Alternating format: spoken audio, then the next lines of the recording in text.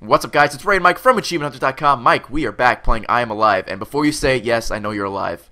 Oh, okay. But is this the last video, or like... This is the last video for I Am Alive. So I'm gonna die after this video? No, after this you will not die. Okay. You will still be alive after this video, believe it or not. Okay. So this is the elevator repair service achievement/quest. A lot of people might bypass this because there's no survivor tied to this achievement. It's kind of like a super hidden... Did you just pick up a soda can on the side of a building? Yeah. Alright. Soda cans on like rafters on the side, off the side of buildings.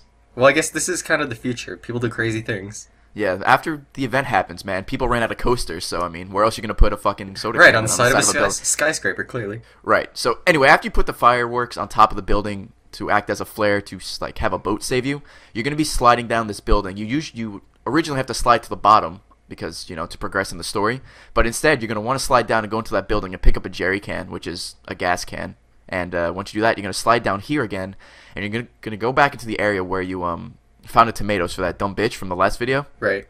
And then you're going to go into this area, and there's dude right here that's just kind of chilling on the floor. Right there. There's chairs everywhere, but still wants to sit on the floor. Well, he's like meditating or something, right? Apparently. But he was like giving me the evil eye, and then I just kind of like, okay, dude, I'll leave you alone, so later. All right. Anyway, you climb into this elevator shaft, and you're going to activate this generator or install the item, whatever. And the elevator is going to go down, so you're just going to, you know, ride the elevator. There's no elevator music, disappointingly enough. Sad. It's just dead silence. Climb into this tarp. This guy's doing like his whole satanic spiel. Shut up. So you just shoot him, nice. Just shoot him, yeah. Or he's going to attack you or something. He's going to like come at you with, I don't know, something. So I'm just going to kill him, just to be sure. Walk around. There's a jerry can in here, right there. Walk past it 3 times. This guy's like, ugh, I'm not dead. Please kill me. End my life. Machete. Boom. Of course I am. And then he says murderer, so those are his last words. So anyway, fuck that guy.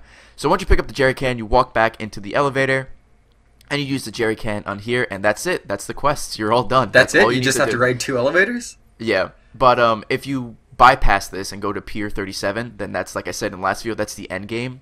It's all over. So theoretically, you want to do this before you do the tomato thing. Right. Because you might, like, fuck yourself there. But actually, if you do beat the game, there is a chapter select. So if you do beat the game and you're like, fuck, you can hit start and go to, like, resume at a previous checkpoint or episode. And then you can do this, and then it'll be all good to go. Well, I'm glad that it's not completely missable. Yeah, it is not completely missable, but you want to do this before Tomato Bitch. And Mike, the video is done, and you are still alive. So how does it feel to be alive still? I feel great, actually. And I'm still alive.